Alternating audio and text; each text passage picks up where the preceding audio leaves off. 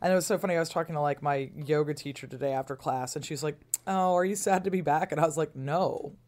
Like, and she's like, "Oh," and I'm like, "See, she's Sicilian," and I'm like, and every time she comes back, she's like, "Oh, God damn it!" I'm like, "I'm not from Sicily." Like, I'm How from, dare you? like, How dare you? I'm from like, it's fine. It's just that like, so for example, last time I was home, and certainly when I lived there, like fentanyl didn't exist, and I'll tell you what, in the Puget Sound area, that's wild.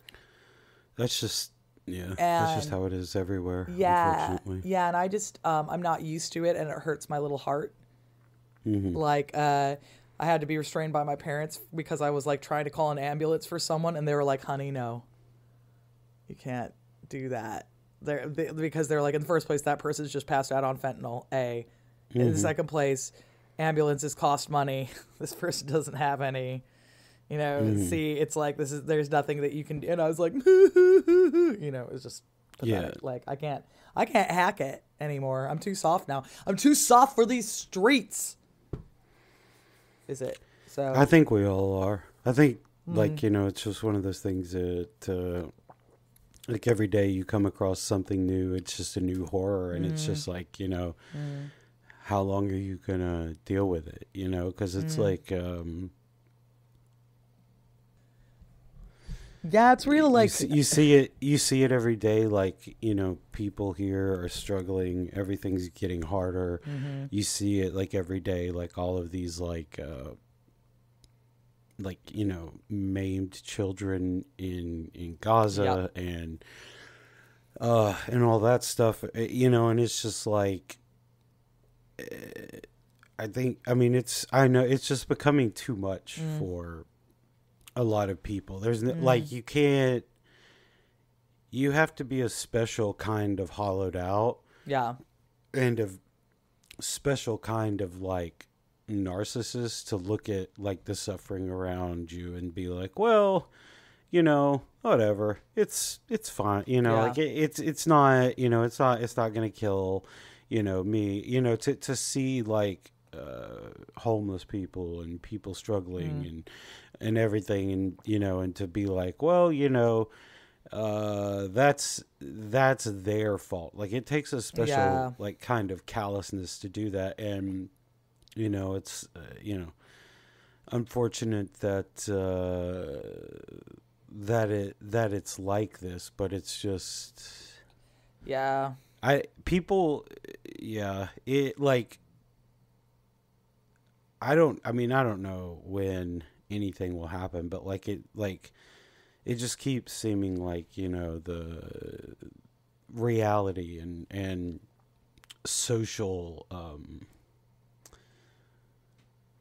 the social fabric are just being like shredded and shredded and shredded and shredded, and people most people in America, like the vast majority of people in America, have never experienced anything like this. Now, of course, the homeless people in America have, people who have been brutalized by the prison system, by the Yeah. racist prison system and all that sort of stuff. Of course they have, but like for the vast majority of Americans, they have not. So like this, like seeing it, being confronted by it every day and everything, it starts to, fire things up, and you're like, this is Yeah. insane, like this is awful, like Yeah. like I don't know anybody anymore who like really believes in like the American dream or anything like that, like I mean I think that has been just fully like torn out of Yeah. anyone who's currently under like, I don't know, 45 or so. Like that's just not a thing, and like that used to be like an animating premise that kept like people in line, but like now it's you're just staring at working until you die, kind of, and it's Yeah. like, well, what are we What are we gonna doing? do? Yeah. Ugh. I feel it. Yeah, it was interesting to me, especially like in San Francisco, like the contradictions were just so heightened. Because like I was in San Francisco proper, and quite literally, the hotel I was staying in, if you came out and went one way, it was like streets of homeless encampments. And if you came out and went the other way, it was like office buildings. And, you know, you see those stupid fucking driverless cars driving around for no reason. And the last day I was there, like my little medieval history conference got replaced with this giant JP Morgan conference. I said medieval, it was just a history conference. But it was like, so it went from like nerds being in my hotel to like JP Morgan people. And the JP Morgan people were in like every hotel, every theater. My friend and I tried to go get a coffee like Monday morning. And it was like, oh, this whole cafe has been rented out for JP Morgan. Like you can't come in the cafe. And then it's just like unhoused people who are like clearly in the middle of psychotic episodes and like yelling. And I'm just like, really? Yeah. You know, just okay. You wouldn't be willing to just pay like a little bit of tax to offset this, is it? It's just like, ugh, I hate They it. don't. Yeah, but I mean, like, the thing about that is they don't even need to pay a tax. That just like that money just needs to be reallocated away from the police. Like, I mean, like, real talk, yeah. Like the thing with San Francisco to me, because like I went there. What year is it? Fuck, it's 2024 now. I went there in August of 2022, and first of all, like walked around everywhere, was not worried, was not scared for myself at all. No. I didn't see crime at all. Like, not even in like the like kind of like petty crime you might see, like, you know, somebody like sneaks like a candy bar into their pocket or something at a convenience store. But like, I didn't see anything like that. Like, I just saw tons of police and like a few homeless people, but they were mostly just like harassed away by like police. And it's just like, it's a shame because the Bay Area is one of the most beautiful places so beautiful on this planet. Oh, and my it has God. Probably the best weather of any place on the entire continent. Like the weather there is just gorgeous. It's like it tops out at like 80, like no humidity. Just it's fantastic. But like the people there, like the people who have power and who own most of the property there, holy shit, the worst people. Like Hitler particles off the fucking charts. It's just it made me understand the Cybertruck, right, when I was there, because so this is a stupid thing to say, because I was like, oh, the Cybertrucks are for people who in their heart of hearts know that like the society that we're in and that we're creating is like kind of their fault, and they don't want to do anything to fix it, but they want to feel insulated from it. Yeah. You know, and so when I'm always like, bulletproof car, like what the fuck are you talking about? Like all the, like these things, like what, who is this for? And it's like, oh, people who imagine that, like quite rightly, like someone should attack them, right? Like, but like. But no one is. Like, but nobody is. Yeah. But like, no one. Yeah, no one is attacking them. No one's going to, because like that, or like not right now anyway. But like, like the thing about it is like even if they did attack, like that thing's not stopping shit. Like, like it's just not. It's not stopping. You know. Bullets, like you know, they like pierced one of the doors with like an arrow, like, you know, it's like, it's like it's a cure for an imagined ailment, but like it's a placebo cure for an imagined ailment, because of the imaginary things that these people are being attacked at all times, which they aren't. They should be, but they aren't. But then it's like like, you know, they just have this cure for like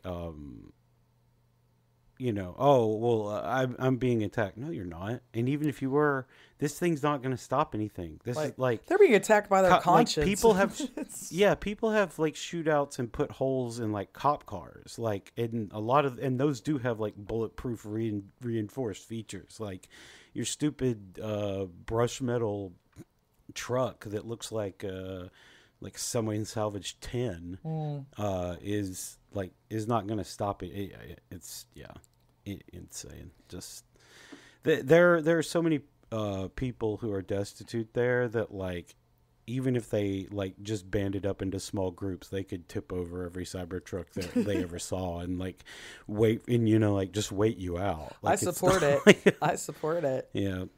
Yeah. Insane. I mean, like, anyway, we gotta get all those people out of San Francisco and just like make it a place where like normal people can live in like the best, like, bring back the most beatniks. Beautiful, best weather. Yeah. Like just anything. Like just get this shit out of here, man. I don't want to see anything except for gays, beatniks, and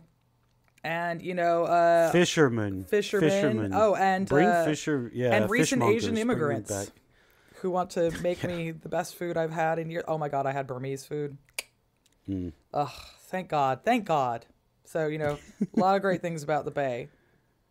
Yeah. And we should just be able to scoop around the rot and take it out. That's all. Yeah, pretty much. Yeah. All right. Let's do you it. Ready to do this? Yeah, I'm ready. Right. I can work. All right. 3, 2, 1.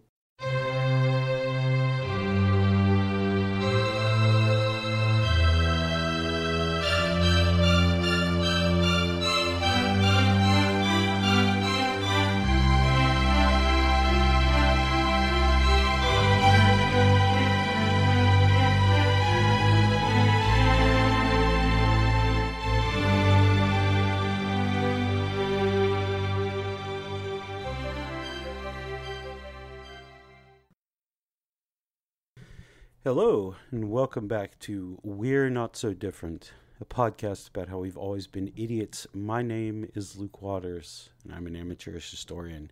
And as always, I'm joined by Dr. Eleanor Yanniga, who is anything but. Hey, welcome back. Today we're talking about nationalism in my Middle Ages. It's more likely than you think.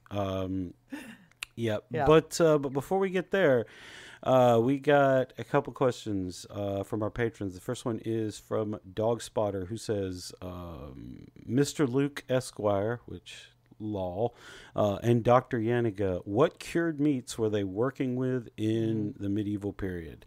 Did the sandwich predate Lord Sandwich? What sandwich ingredients could I find? Was there a standard in the way I could go get an Italian and have it be 80 to 90% the same anywhere? Did Italians have a hilarious local pronunciation of any sandwich ingredients, like gabagool, stuff like that no one would understand? Yeah. Okay, so, I will take this in order. So in the first place, sandwich is not so much, except that sort of everything was a sandwich, because when you eat your meal on bread trenchers, technically everything's an open-faced sandwich. Mm-hmm. Right? Just like a hot dog is an open-faced sandwich. Yes, exactly. Yes. So it's like pretty much every meal is a sandwich, unless you were eating it out of a bowl. So like unless you've got a stew or something of some kind, you're having a sandwich. Congratulations. Like that's what's up. That's what's going down. Now as to the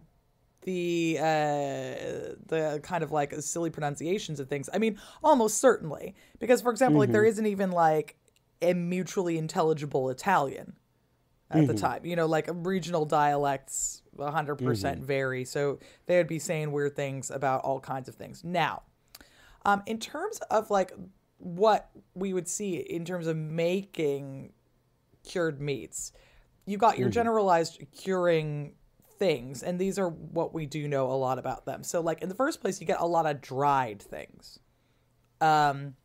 So for example, like fish, a lot of dried fish, a lot of dried beef, drying venison. This is a thing. So that usually means that you cut the meat into really thin strips and you kind of like salt it. And like that, so if you're in a colder region, you got to do that during the summer. In a hotter region, you can kind of do it wherever. Drying things really, really big. Salting more generally, huge big deal. And salting is really great because it preserves your meat, but it also draws off bacteria. Not that they would know that, but it's safe to do it. And also it prevents flies from coming from it. So, basically that's like you put a bunch of meat into a bunch of salt. And that's how you get like bacon, for example. There's a lot of bacon going down in the medieval period. Smoking, that's another one. for both fish and meat. It's a big thing that they did with eels because they ate so much eel. And that so basically you usually put a kind of salt solution on it, like over a fire, and then that gives it a nice flavor. So yeah. Pickling, big too. So like basically salt brining things. So you get a lot of brined meats and certainly brined fishes. And then confit is a big thing. And so confit more particularly in this case means like you get a real fatty bit of meat. So usually if poultry like geese or sometimes pork, it's really big with pork. And what you do then is you salt it and you just cook it for a really long time in its own fat. And then you seal that with all the fat on it. And you keep it in a cold place, and that will last for months and months and months. So sealing in the juices. Yeah. We've always done it, folks. And so, yeah, like potted pork, things like that are big at the time. We don't really have we don't have like great ways of knowing like if there are all kinds of like very specifically things like, regional things. Obviously, everybody would have their own regional thing. If you're making things like sausages and like salamis and things like that, everybody's got their own different way of doing that. Everyone's got their own spices that they're throwing in the mix. But, these regional variations a lot of the time, they're kind of assumed. So they're not always written about. So you can find out more by looking in cookery books. But the answer is, yeah, they got all kind of crazy shit that we don't even know about. And they probably have more cured meats than we do because their reaction to meat is to cure it. Because it's a world without refrigeration. So it's like they got stuff that, we're always talking about how, Four Loko could kill an entire medieval village. But probably we aren't ready for their cured meat. We're not ready for how cured their meat is. We're not ready for their jerky is so advanced. And yet they didn't teriyaki a single thing. That's true. Not a single thing. That's so true. Yep. It's so true. Oh man, born too early to teriyaki, born too late to I don't know, whatever. Fill in the blank there. Yeah. We would be driven mad by just one slice of medieval salami. So be driven mad by jerky that's so tender, so good, and yet lacks any of our advanced jerky flavors like Texas barbecue. Yeah. Like I don't know. I love jerky, but yeah, I bet that stuff would be great. It's like the Eldritch salami. You're being your mind can't even comprehend it. So. You got a good piece of meat. You smoke it right, like woo, it's gonna be good. Yeah, like it'll that. Be fire. Like, yeah. You smoke a sausage. You smoke I love smoked sausage. Smoke some fucking brisket or whatever the hell you're cutting up and killing. I don't know. It's gonna make it taste better. I bet. Yeah. Dog Spotter, thank you so much for the interesting question. And now I'm going to ask this question with a hazmat suit on because Eleanor is gonna go off. Question from Paul. If y'all get a chance, I'd be very curious to know how age affects scholarship. Okay. So this is about to take a turn I didn't expect. I thought this was going to be something about how, as time goes on, like how do we reevaluate scholarship? But no.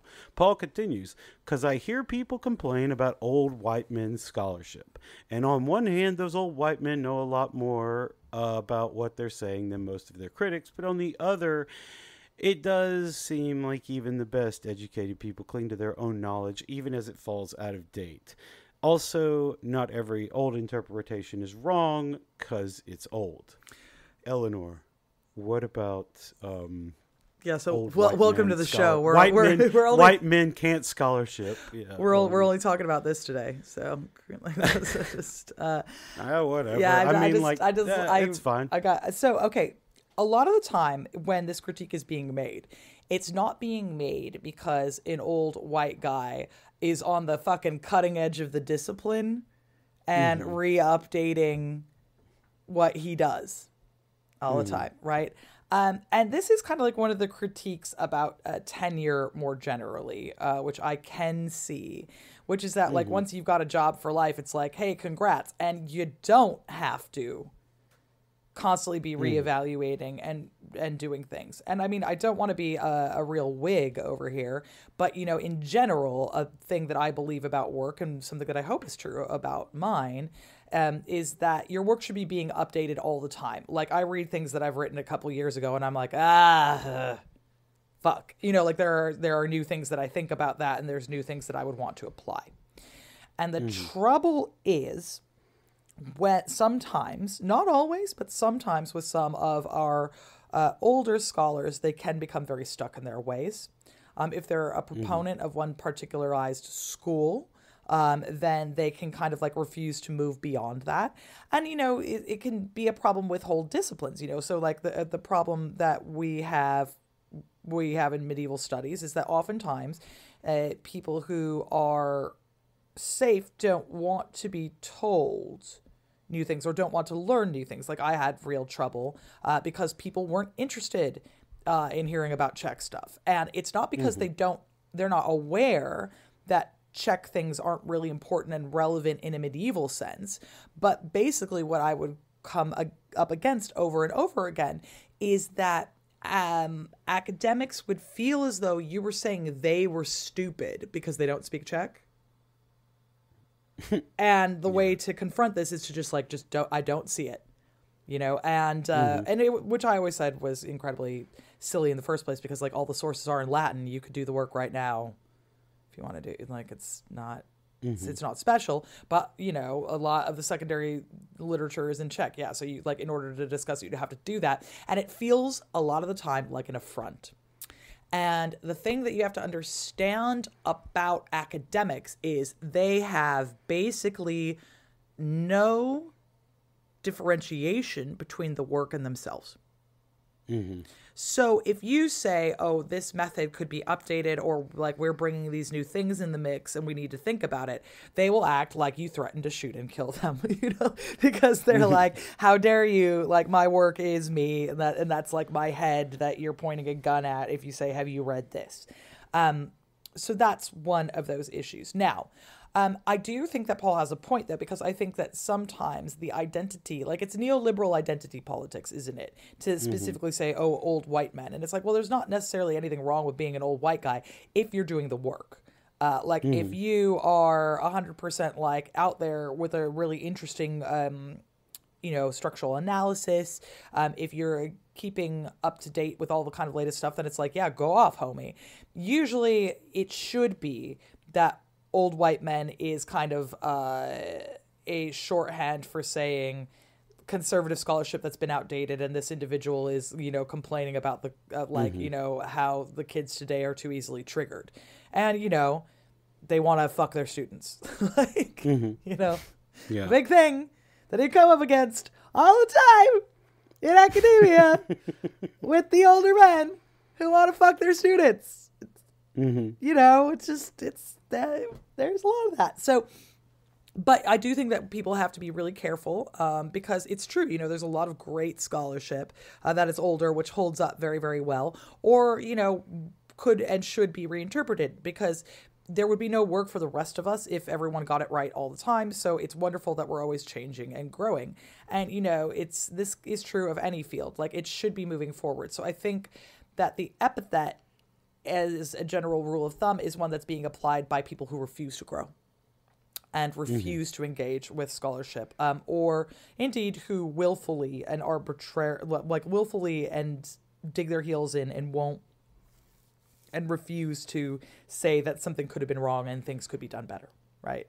So it should mean people who are being kind of ignorant. And this is why I don't like terms like this, and I don't use them myself, because, you know, this is not like what the Combahee River Collective had in mind when they wanted to, you know, like discuss systemic oppression, right? Like that's not what we mean. And it's usually thrown away by people with a real kind of like neoliberal sense of like what things are. And it's like, if you want to change things, it's not like about, you know, getting a young minority in if they keep doing exactly the same thing, right? So we got to tear the whole system down. My comrades are my comrades, irregardless.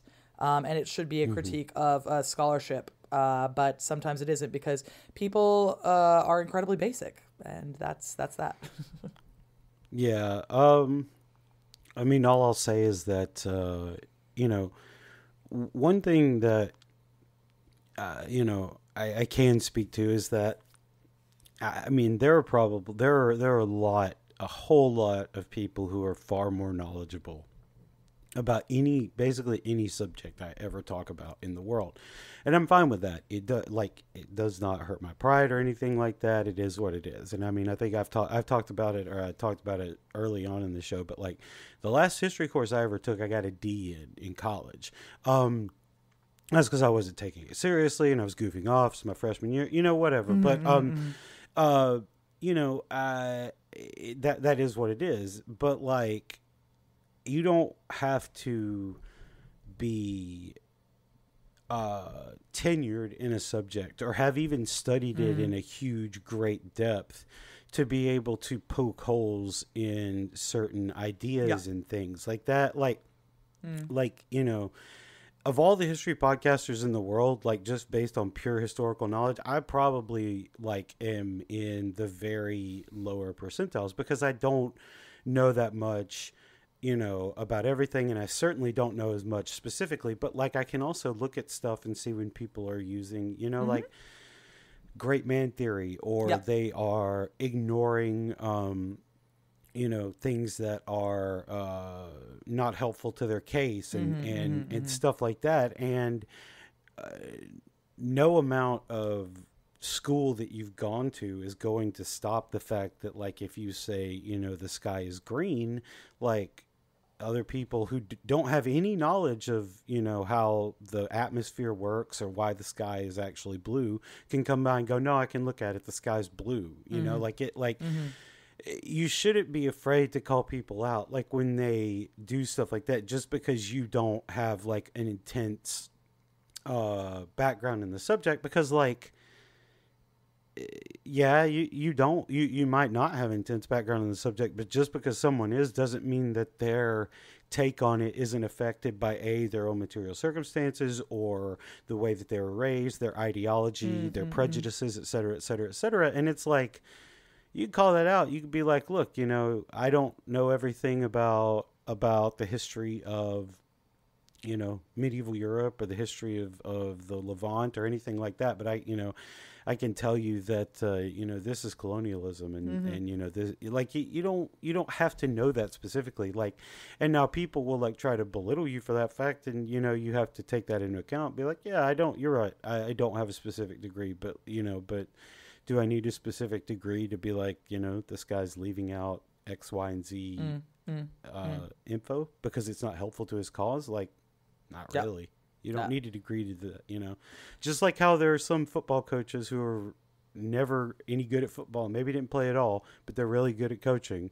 You don't have to have, studied all that in depth to be like, hey, person who is a conservative person whose scholarship is not keeping with the times or is, blatantly lying in propaganda to call them out. Like, and nor should you, like, because that, like a person, can look and feel with their own senses and say the propaganda is wrong. This is a lie. It's happening every day with people in America and all across the world when their governments are saying, look at this just war that Israel's doing, and the people are like, no, that's not happening at all. And no amount of propaganda is swaying them.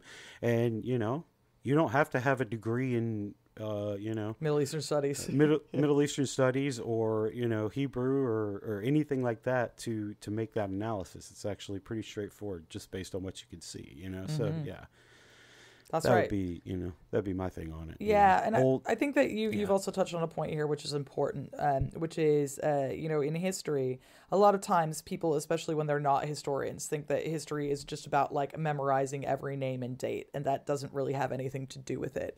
It's an analytical field, right? Yeah. And it's about like knowing enough about like the central things, and the varying actors that are involved in the world, and being able to read the documents and analyze them. And a lot of the time, if what we're talking about is like old white men historians, it'll be because it was like, Charlemagne was crowned on Christmas Day 800, and on January the 3rd, 801, this. And then it's like, it also sometimes, if it is being leveled in a way that is useful as a term, it usually means like that approach, which is like nothing. Like that's just a timeline. It's not history. Yeah. Right. Yeah. Yeah. I think, man, hopefully we're going to get rid of the older generation soon, because, man, they're going to kill us all if we don't. Sure are. They just got to get them out of power. They can, Damn, they can retire. They can retire. I'd retire be retiring to a nice, if I could. Yeah. Christ. Retire somewhere where we don't have to see you or hear from you anymore. Yeah, that'd be great. So, thank you for the question, Paul. If you are a person who would like to ask us questions like this that we will answer on the show, then please do subscribe. Patreon.com/WNSDpod. We will have a bonus episode next week, and then also continue our TV club series on Andor later in the month. But yeah, we check that out. Bonus episodes, ad-free versions of all this, etc., etc. You'll enjoy it. Yeah. So on to the main show. So nationalism is on the rise again, or at least its loudest adherents are gaining more and more power with every passing day, as the mounting contradictions of late capitalism crash headlong into the existential threat of climate change, wiping out all humanity, and the material lives of people the world over get worse. Our governments, which are completely neutered from responding even if they wanted to, after decades of being hollowed out from within by decades of neoliberalism, thrash about for answers. Now, we of course know the actual solution to this problem. The people of the world unite to form a communist order based on internationalism that renders all human beings equal, both in theory and in practice. However, we don't live in a collectivized world order that views all human life as equal in dignity, respect, and circumstance. We have the desiccated husk of capitalism crawling along as it clings desperately to fleeting signs of life. Further, since we know that capital will never relinquish power to the people willingly, and that the current crisis is the failure of the internationalist form of capitalism that arose after World War II, we now see both capital and our prevailing neoliberal political order are running headlong back into the arms of nationalism. In case you don't remember, humanity and the trajectory of history have already seen the utter failure of this inward-looking nationalist form of capitalism. That's how we ended up with 2 world wars in the span of 31 years and the Great Depression. Nationalism, it's not good, folks. Though I guess we should make a distinction between the Western chauvinistic nationalism that prizes internal national sovereignty above what's best for the people and the rest of the world that we're discussing today, and the form of nationalism that arises inherently when a people that have been colonized from without rebel against their metropole and throw off the shackles of colonialism. That's a different thing altogether, and is not the type of nationalism we're talking about in this episode. With all that being said, you're probably asking, but Luke, why does any of that matter to me, the humble medieval history podcast listener? After all, I know that while the roots of the political idea of nationalism began to grow during the Middle Ages, nationalism, as we understand it in the modern day, wasn't really a thing back then. So what has nationalism to do with medieval history? While we do appreciate that all of our listeners have such detailed and grammatically correct questions while listening to the show, we regret to inform you that history is a straight line, meaning we're both constrained by and aided by every single event and decision that has come before us. Which unfortunately means that 19th century historiography and academic scholarship that read nationalism and nationalistic ideas back into the Middle Ages informs both the history we consume and the nationalism we see rising once again today. That is, unfortunately, why we've spilled yucky nationalism all over the bucolic splendor of our medieval history podcast. Also, Eleanor just got back from a conference. I did a panel talking about this sort of thing, and we're going to be talking about it a bit during the coming weeks. So, Eleanor, before we get to these 19th century charlatans twisting our beloved medieval history to their own devices, let's set out a baseline. What is your definition for nationalism as we understand it in the modern day? See, this one I've kind of been going back and forth about because there is a lot, you've already kind of hit on one of the contradictions, which is like, the idea of nationalism or a nation existing kind of just can be about like language, right? So, I mean, I suppose in general, nationalism, right, as in the way that I mean it to kind of be bad, is like rooted in an identification with your theoretical own nation, and your support of its interests, with the exclusion or detriment of interests of other nations, right? So basically identifying yourself as a part of a group and saying, this is what we are, and everyone else fucking sucks. And we therefore have a right to do whatever, right? Like, because there could also just be like nationalism, for example, if we're talking about like, I don't know, Catalan separatism or Scottish separatism, which is like the advocacy of the independence of your group from another more overwhelming hegemony that's kind of like encased it, right? So basically saying that like the detriment of other people is necessary for this. And that is very much how nationalism usually plays out, to be honest. So like I want this for my people and nobody else. Yeah. So and now what is the role of racism in nationalism? Is that a bedrock principle, or is it just something that kind of gets attached? I would kind of argue that a lot of the time it is. Yeah. Because nationalism, in the way that we kind of see it now, so in the first place, because if nationalism is about advocating for your nation group as opposed to other people, racism gets thrown in there a lot. And in particularly what we're going to be talking about a lot today is kind of like the 19th century strains of nationalism. And a lot of them are very directly informed by the sort of early racist ideas, right? When race science is really a thing. And they're making these arguments, these ridiculous arguments based on kind of like Darwinian theory, which is like, like the fit groups, quote unquote, survive and they create things. So there is a lot of real desire to kind of prove that certain groups have a racial affinity, and there's like a racialized element to this. So, which is a bit weird if like what you're talking about is kind of like a linguistic group, or, or if you acknowledge the fact that immigration has always existed and people kind of like move around and in a weird grab bag and, and have sex with each other. And so, none of that really makes any sense. But racism is inherently a part of nationalism a lot of the time because of the way we think. So, we really kind of believe that there's a kind of scientific, air quotes, definition for why groups of people come together. And, that's part of our culture more broadly.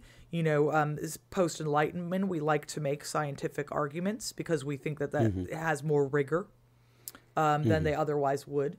And so it's very, very difficult to extricate the two at this point in time. Yeah.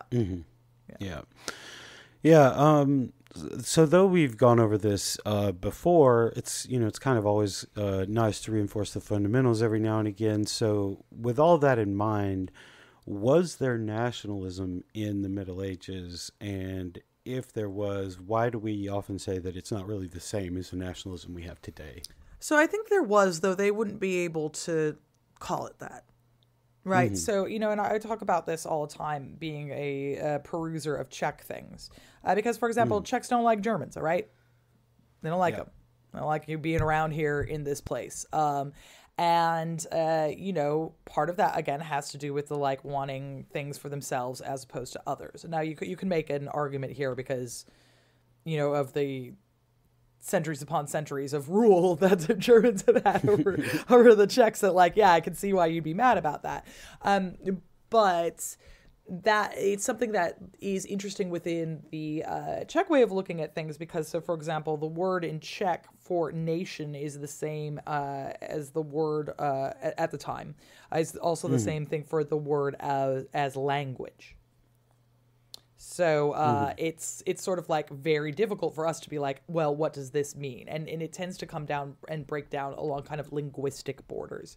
I don't know, like the food, kind of the same, like the ways of being fairly similar, but there you have this very specific linguistic definition.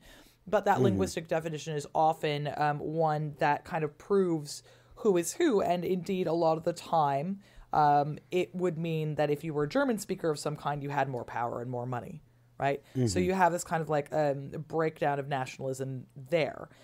You also can kind of see it at times where you have particularized groups who have been forced into war against each other a lot. So, a big differentiation, for example, between Englishness and Frenchness, even though they're like the ideas of Englishness and Frenchness are relatively new. Right. But if it's like the kind of vaguely foreign guys in your backyard stealing your cabbages, then you can go ahead and extrapolate from there. But it doesn't exist in the same way because we simply don't have nation states in the same way, because it's like, well, I don't know, England owns half of France, right?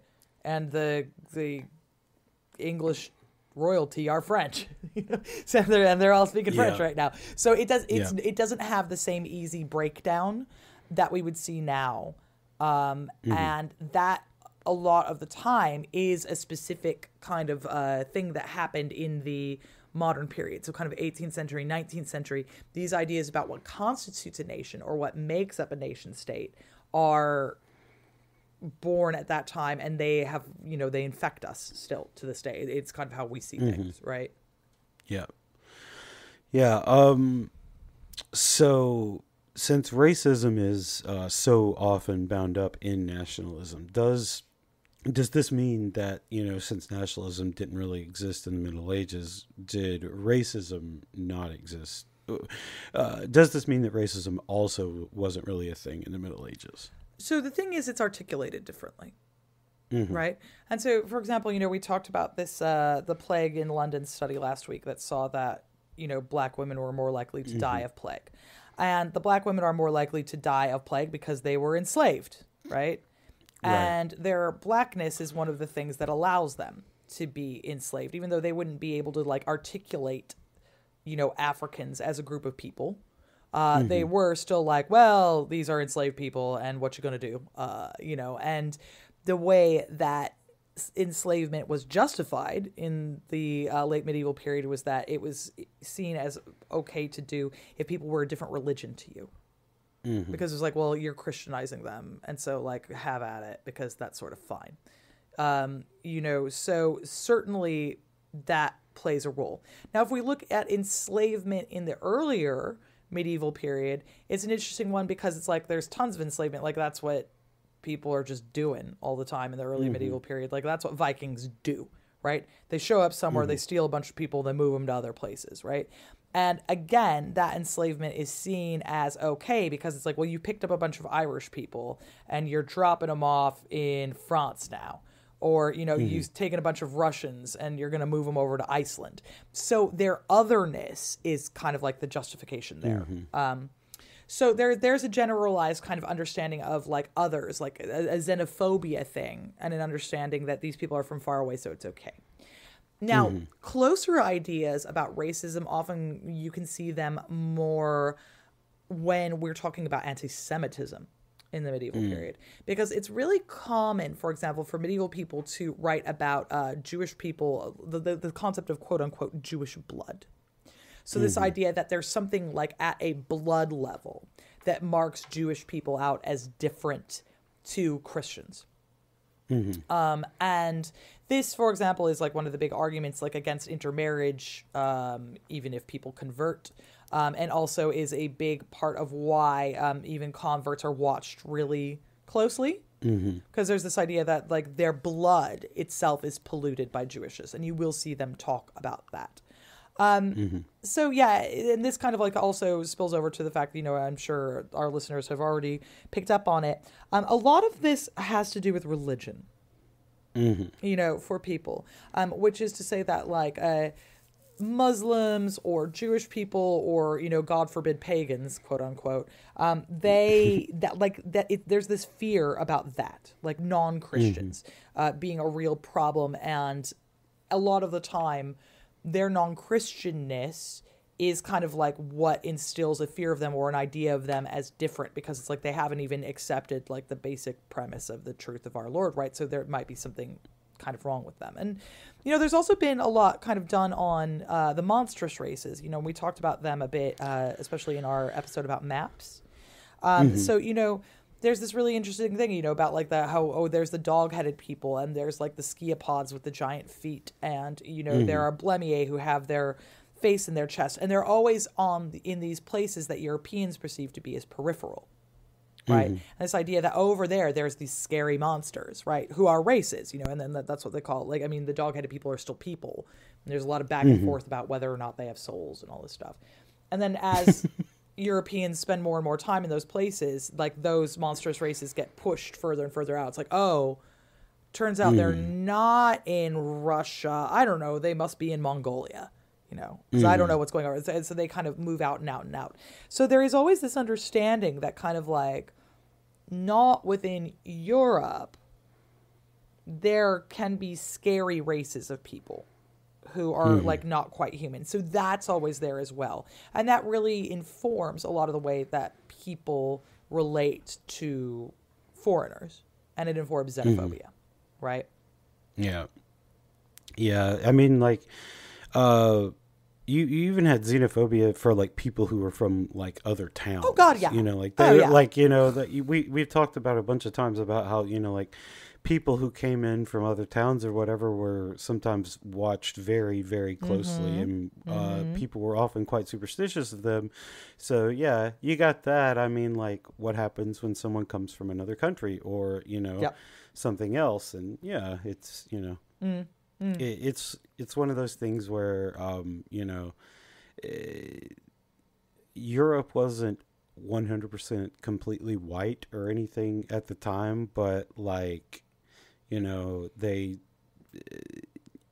were people of color in Europe at the time, but like, they were still wary of like the guy from York who came to, Glasgow, wherever the fuck they, and they're just like, oh, I don't know about that guy. He's from that place. So, I mean, like, they just, people are, I think, inherently, they do have good, but also mistrustful of people who aren't exactly like them. And, that's where you get some of this, unfortunately. So, that is nationalism, racism, and the Middle Ages. But we're here to talk about, and you gave a panel talk on a conference about this. So like 19th century historiography, academic history, things of that nature, how did they use both medieval history and myths about the time period to reinforce growing nationalistic ideas, modern nationalistic ideas, I should say?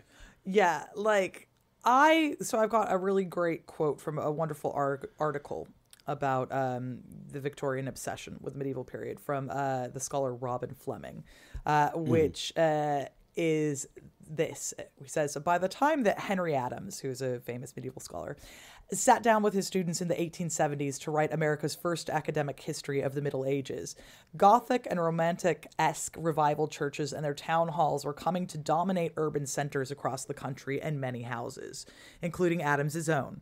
And they were being crammed with often Gothic-inspired kerosene lamps and castled teapots and dangerously crenellated baby cribs.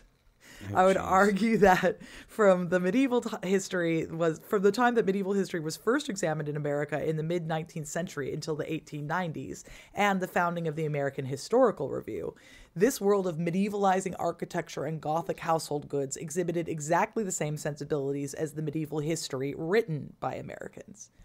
This picturesque history shared with the more general Victorian culture of medievalism a love of the romantic, a notion that the external trappings of the medieval represented deep and profound virtues, a fascination with false origins and half-understood science, and a habit of collecting historical details and then passing them together to form a grand anachronistic whole, right? So this Preach, get their asses, et cetera, et cetera. 100%. Like, unfortunately, I like the houses, but whatever, right? So it's a really kind of particularly interesting thing.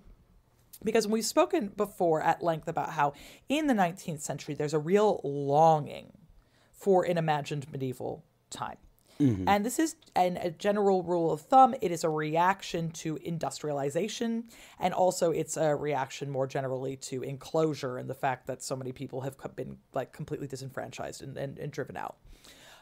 But part of what they are doing here is they're specifically longing for the medieval period because they see it as inherently virtuous and very specifically Christian, right? Yes. And so wanting to go back to the medieval period for answers to things is a way of kind of aggrandizing religion in a very straightforward way, right? Saying that a society that was more religious in character is morally preferable to the one that we have here.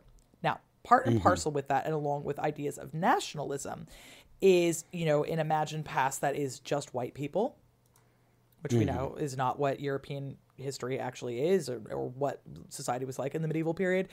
But it is also like a reaction to coming into contact more frequently with non-white people, and kind of desiring an imagined past where they are not there.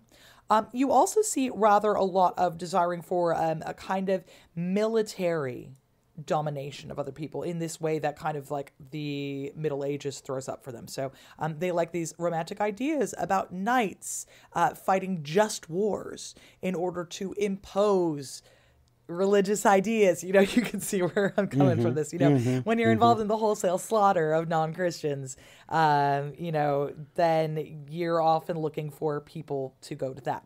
Now, it's also seen as a way of justifying nationalism because when you have a varying number of smaller kingdoms that are often but not always linked to linguistic groups, this is seen as kind of benefiting ideas of nationalism, right? So it's like, if we compare and contrast, for example, with the Roman period, which they also romanticize, but in a different way, like Romanness, because it's an empire, it's like a Latin shell on top of a lot of other different things that are happening within it, right? Whereas there's this false idea that it's like, oh, well, Scotland is just a bunch of Scottish people, and England's a bunch of English people, whatever the fuck that means, and France is a bunch of French people. I mean, there's 18 million different ways to be French. No, it isn't. You know, and Bohemia is full of Czech people, and, you know, blah, blah, blah, blah, blah, blah. And, you know, so oftentimes when people are writing about nationalism or thinking about nationalism at this time, they go to medieval history as a way of proving their differentness. And now sometimes that can be kind of innocuous. For example, like in the case of, I don't know, Czech people, right? So in the 19th century, there's a big movement called the Narodní obrožení in Czech, which means the like national revival. Narodní obrožení is like revival. Narodní is a nation. And this is kind of like a way of where they go back to medieval history all the fucking time. And they say, oh, look, see, we are distinct from our current Austro-Hungarian overlords, right? And they're making a specific call for independence from the Austro-Hungarian Empire. They want Czechoslovakia to exist. They are advocating for Czechoslovakia at this time. And so they say, oh, look at Jan Hus. The you know, he was killed by the Holy Roman Empire. This shows that Czechs are always at odds with German speakers, and we are a distinct nation, right? That's one way of doing it. Germans, meanwhile, are using it to advocate for the idea of Germany, which didn't fucking exist, right? But they're like, I don't know. It's like, because everyone was like, I don't know, I just thought we were all speaking German. And they're like, no, but brah, we're the same though. Brah. Look at our, like, you know, entangled interests, and like, surely this is like a nation, right? And the English, meanwhile, are doing the same thing in England to be like, we're God's special little lads, and that's why we're allowed to take over India or whatever, right? Yeah. So everyone can kind of do with nationalism what they will, and medieval history allows you to kind of do that if you have bad faith because since things are happening on like smaller regional levels and you have these carved out areas, it allows you to say, see, everyone is different, and that's like inherent, right? And not a product of how information exchange works at the time, right? Yeah. I mean, and then it makes you okay, or, you know, it helps to make you okay with the fact that, like, you know, they're being enslaved, or you're enforcing some backward system on them, or you're, I don't know, eradicating 90% of the population of 2 continents in like 180 years, you know. It makes it okay, because you could be like, well, I mean, sure, that happened, but, you know, we were Christianizing it, and they were human mongrel, you know, and you're just, and there you go. And there you have justification, you know? Yeah. So everybody loves, science that we came up with in the 19th century. It's just, you know, fantastic. And then, this spills out in all kinds of areas of society, right? Like that we see in the 19th century. So for example, you know, when you and I would use the term Victorian, we're like, oh, it's a Victorian house. That's neo-Gothic. Right? If it's a Victorian church, like what you're actually talking about is either Romantic or Neo-Gothic, right? And there's a reason why this particular vernacular of architecture kind of takes over in the 19th century. And so Henry Ward Beecher, who's like an architect and artist, wrote in 1859 this. And he says, "A house is the shape which a man's thoughts take when he imagines how he should live. Its interior is a measure of his social and domestic nature, and its exterior of his aesthetic and artistic nature. It interprets in material form his ideas of home, of friendship, and of comfort," right? So what he's kind of saying here, while he's advocating for these kind of like grand medieval-esque homes, is that like when you make medievalism ideas about architecture, it's not like just a fashion, but it is about your values. And you're like saying, oh, I have these correct values. And the correct values are those that are kind of like linked to the medieval period, right? So like this then has all kinds of like knock-on gross nationalistic ideas, right? Because so there's a book written in 1817 called The Styles of Architecture in England from the Conquest to the Reformation. And they believed that this guy, this particular historian, James Hall, said that, oh, you know, like the pointed arches that you see in Gothic architecture, those were started by like the pre-Norman English settlers who made wicker windows, and that proves that, like, you know, there's something very special and quote unquote Anglo-Saxon about these, right? So this is ridiculous, right? Because like those were invented in the 12th century. They were invented in France. But they're also doing this weird thing, because what they're saying is that like picking these things shows that you are religious. And hey, who's religious? Like, oh, who is the dominating class in 19th century America? Protestant people, right? So they're seeking two things. They want to have like a nationalist idea about like what the architecture is. So they're like Anglo-Saxon ? Because that's how they see themselves, as like this mythical race. And then also they want to say, and by the way, Catholics had nothing to do with it. It definitely wasn't the French church inventing this in the 12th century. That's not what happened, right? So basically what they're saying here is that Gothic stuff is like a specifically authentic Teutonic style. And like German Christians invented this, right? And you know, it has a very specific meaning when you look at this stuff. And you know, so like basically what happens here is that like Gothic art is being used to say there is such a thing as Anglo-Saxons and you are one. And Protestant consumers in America are like the real descendants of these great European nations, right? And you can be separated from all of like the unpleasant Catholicism with that, right? So all the medievalisms you kind of get in America in the 19th century really feed into that, you can say. And so like architecture, I think, is a really great way of talking about it, because I think all Americans have seen some cool Victorian houses, right? Yeah. You know, yeah. And it also explains why, you know, there's like the American Gothic style is probably biggest and had its longest legacy in the American South, where, you know, those ideas got adopted, you know, Protestantism bad, or I'm sorry, Catholicism bad, you know. You know, the white Anglos did this good thing for us. The only other thing I'll say is that Henry Ward Beecher was a real one. He sent guns to abolitionists in Kansas. They were called Beecher's Bibles during the Civil War. Fuck yeah. Or, I'm sorry, before the Civil War. Henry Ward Beecher. Shout out. Cool guy. Thanks for the I'm sure the people of Kansas were thankful for the guns you sent them so they could kill the slavers who came. It's incredibly cool to kill slavers. That's a good point. It is. So you know but it unfortunately doesn't have anything to do with this right here. So you know, you talked about architecture, but how does this creep into like the history itself? Because as our question earlier from Paul said, you know, a lot of our older history is being replaced by stuff, but at the same time, some of our older history is still very good, still very useful, and it's still good to use it to know where you came from in a lot of ways. But so, like, how are we still processing the 19th century ideals? So it's really interesting because one of the papers that I attended this week was kind of talking about this, and it was talking about the formulation of the Medieval Academy of America, which I think was actually founded in the 1920s, right? But when it was founded, very interestingly, everyone, like, all of its founding documents are very grand, and they're like, well, everyone knows why it's important to study medieval history. And I was like, what? Take me back. Like, we must return.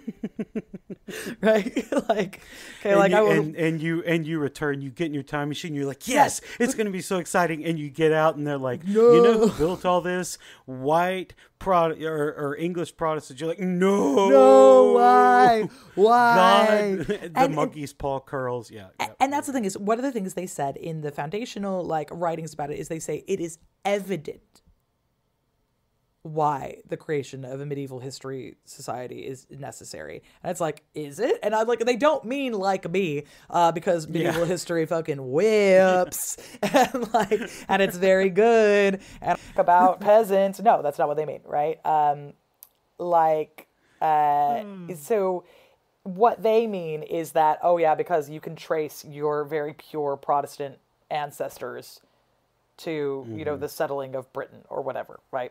And interestingly, when the Medieval Academy of America is founded, so is the journal Speculum. Speculum means mirror. And it remains the biggest medieval history journal that there is, right? And so these two things are kind of inextricably linked, right? Like if you want to make yourself a name for yourself as a medievalist now, you get published in Speculum. And that's, that's interesting, because that's like the American nationalist one, right? Like, that's the one that's like trying to be like, oh yeah, no, it's cool. Like, you're a knight, but for America. You want to go to California and run some Mexicans out of there? You know, like, this is what it's doing, right? So we also see that kind of reflected in the history, you know, like, again, in the Czech idiom, as I was saying before, like, one of the big things I have to wave through is, like, 19th century historians going, oh, Czechs are special little guys and we're all really cool. And it's like, so if you want to read anything, you have to kind of get through that. And then there's, like, really gross examples. So, for example, a lot of the printed materials that you'll find that have, like, printed Latin sources, right? So there's a really famous one that you end up using all the time if you are someone working on the Holy Roman Empire, which we just shortened to call MGH, or the Monumenta Germaniae Historia. And it's basically like, here's the important medieval German documents. Like, these are, like, all things that pertain to the German lands, and they're very important. Bruh, it was straight up run by Nazis for a really long time. Like, just, here's some Nazis being like, here you go. Here's the texts that are important, right? And the trouble is, you use them. Like, I use them all the time, right? Because, like, they're there, and it's like, you know, you do not under any circumstances got to hand it to Nazis, but there's a reason why they are saying, here is a bunch of works that you should read. Here are things that are meaningful about Germanness. And, like, they exist like for most nations at the time. Like this is a big project that people were involved in. Like the Czechs have their own, which is Fontes Rerum Bohemicarum, and like that I use all the time. And then I mean you'll have kind of relatively benign ones where it's like there's this guy Jean-Paul Mine, who works in like the French idiom, and he just did a lot of it for the church more generally. And there's like huge compilations of church documents. But these things that we're still using are produced in a very particularized context. And if you're lazy, which a lot of us are, because we don't have time, like not all of us have like the money or the time to like go to the archives wherever we are. These are the things that you're going to be using time in and time out. And that is expressly shaped by nationalist historians in the 19th century who were like, this is what you need to know. Right? So that's the work there, right? Yeah. Then, we kind of get to literature as well, right? And we talked about this a bit in our series on Arthuriana. But like, remember when everyone was like, hey, let's redo King Arthur, except this time no one was fucking, and like... Yeah. And everyone would can I just bet that all the members of the round table were having a good time, kind of a thing, right? And so this guy, W. Lucas Collins, wrote this article, King Arthur and His Round Table, for Blackwood's Edinburgh magazine, right? And check out this little piece of Victoriana. Arturum expectare, which is like, the return of Arthur or the expectation of Arthur returning, is no longer a taunting proverb. Arthur is come in prophecy and popular tradition. After all, spoke truly. Once more is the hero king rings through the length and breadth of England. Years ago, the laureate caught his first glimpse of him in poetic trance. The British king is more ubiquitous in his resurrection than ever in the days of yore. So, how King Arthur is going to come back and save England. Well, he kind of came back to save literature, and everyone started writing their own little Arthur stories. And part of this is why we also have this outsized idea of how England is important in the medieval period, which it is not, right? Because, like, everyone starts writing new myths about England and about Arthur, and it's really seen as like literature of the time is dominated by this, and this is what everyone was talking about. And it's again making a nationalistic call out, right? So like what if you are serious about literature or writing things, you're going to write beautiful things. You're going to write beautiful things about motherfucking King Arthur, right?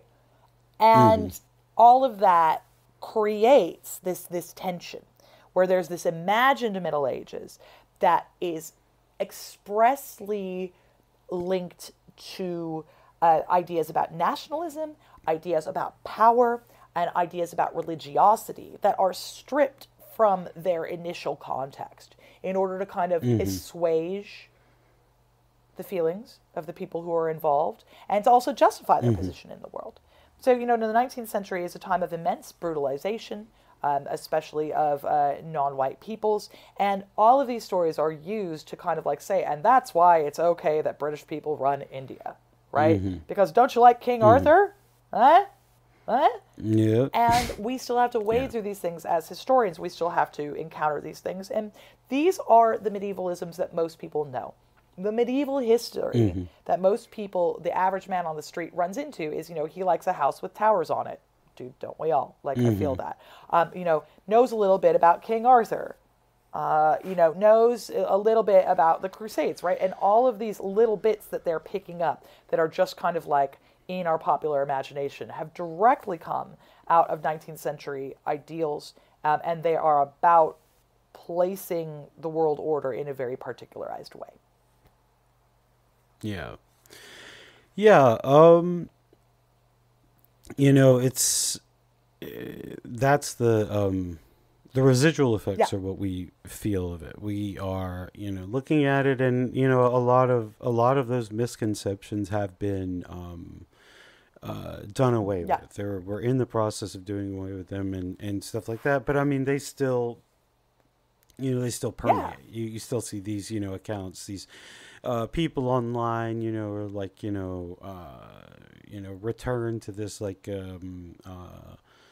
splendorous wonderland that is the Middle Ages, when, you know, men were men and women were women and black people were on a continent, you know, by themselves, and we didn't have to deal with any of that. You know, you see that idea, and people are like, oh, you know, like, obviously that's how it happened, you know, and it's like, you know, most people, I think, if you, like, you know, just sit them down and talk to them, they probably would be like, well, you know, it wasn't exactly like that. But at the same time, like, there are enough people who still believe this, or who still see it as a platonic ideal, that, you know, they're just going to drag us all down with them. Oh, completely. So, like, a personal example, I don't know what possessed me, but I read a comment, which I should never do, below, like, the TV show I made about medieval, like, working women's lives in the medieval period. And I essentially framed that TV show with a big quote from this particular thing, A Letter on Virginity, which is basically, you know, it's a political pamphlet where they're like, ladies, don't get married, it's fucked, right? And so, like, of course, it's a polemic, and of course they're going really hard on the, like, you know, your life will suck, and don't, you know, you might die in childbirth or whatever. But one of the big things they talk about is how exploited wives are within marriage, and, like, how much work you have to do, like, both in terms of taking care of children and regular work. And this man, his comment was, I didn't like the framing of this because it's too modern. And women then didn't see themselves as being exploited. That's us and I'm like, literally, this is a document from the medieval period telling you that women felt exploited, and that there were groups of women urging the liberation of other women because of the inherent exploitation within marriage. And I gave you a fucking document that said that, and some guy is like, no, I don't think it was like that. Right? Because the worldview of people like that is that, you know, back then things were better because not only were, you know, living in your own plot of land and you had your animals and everything like that, and you never saw any minorities or anything, or anyone with icky blue hair that causes you to die for some reason, because dyeing your hair is apparently the worst thing that anybody over 60's ever seen. But, like, but it also teaches that, like, you know, women like their place in society. You know, like, they liked it. They, you know, that woman, of course she didn't say, she didn't feel the sting and the gross condescension of exploitation, because, you know, the Bible told her to do this, her husband told her to do this, and she did it because she was happy. And if you just go back to that, that's what will happen to your wife too. And it's like, man. So it's like we're doing this all the time, right?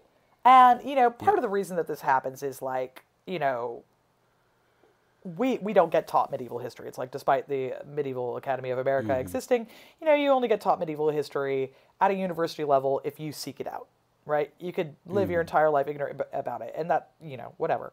And part of what we are taught, it'll be like, if we're taught anything at all, it'll be like, oh, 1066, and then Magna Carta, and Magna Carta has a completely distorted, which we've ranted about before, like, Magna Carta is, as an important document, is pretty much a 17th century invention.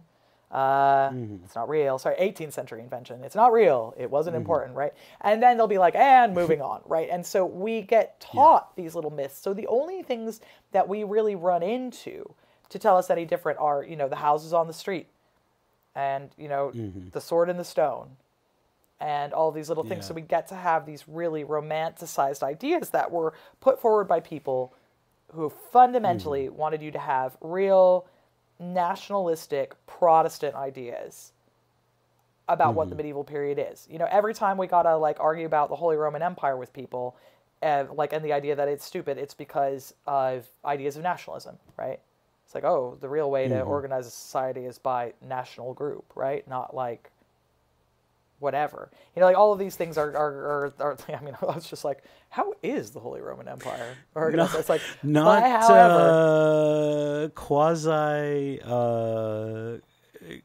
quasi feudal city state conglomeration.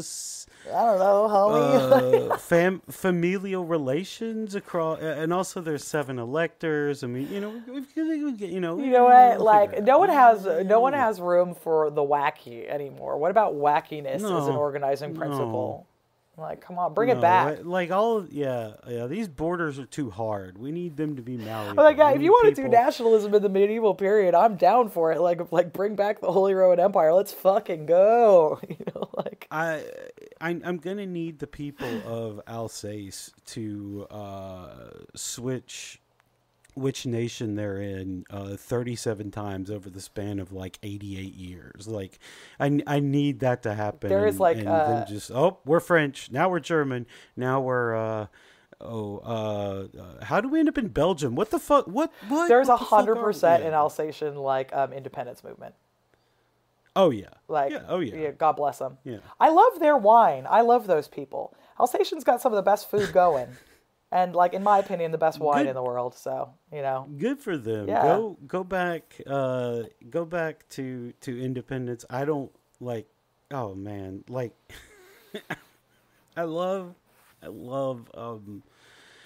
European independence movements. Because like some of them make sense. Mm-hmm. Scotland makes sense. Mm-hmm. Ireland makes sense. Mm-hmm. The Spanish ones, for the most part, they make sense. But then you'll have like, no, we want Alsace to be its own thing. It's like, okay, like, I get where you're saying, and like you guys got switched up a bunch, and like they traded you guys like 10 different times, but like you're not your own like thing. Alsace isn't that big. And you're just kind of like a little bit of that and a little bit of that. Yeah, like I mean, like if you want to like if you want to be independent, then by all means, but like I just the Catalans, they have like a whole region, and the Basques, and and you're just like Alsace, and it's like, I don't know, 15 square miles somewhere between France and Germany, and everyone's just like, yeah, I guess, man, whatever you are now. I love it, bro. I love it. Strasbourg has a new capital. Let's bring it back. Yeah, let's do it. Yeah. Oh, man. And while we're at it, we can, and for old time's sake, just to piss off the Germans, we'll demilitarize the Ruhr again. Yeah. I don't know if we'll deindustrialize it. I don't know if there's, I don't know what the hell is in the Ruhr nowadays, but, yeah, we'll do that. That was a big thing. Hell yeah, absolutely.